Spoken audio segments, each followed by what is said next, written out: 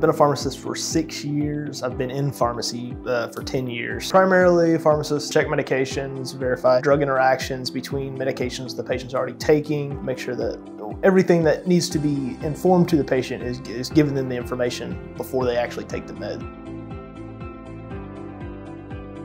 To be a good pharmacist, you need to have a personality that can talk to anybody about anything, and I mean anything. The most important advice I could give anybody if they want to be a pharmacist is to get experience. Work in a pharmacy, whether it's retail, whether it's hospital, whether it's some specialty field, work in a pharmacy. Find out if you enjoy the work itself. It's not for everybody. I absolutely love pharmacy. I love doing what I do. I love seeing people on a daily basis. I love that they know me and that I know them and that I can take care of them and give them help throughout their health care, but also their lives in general.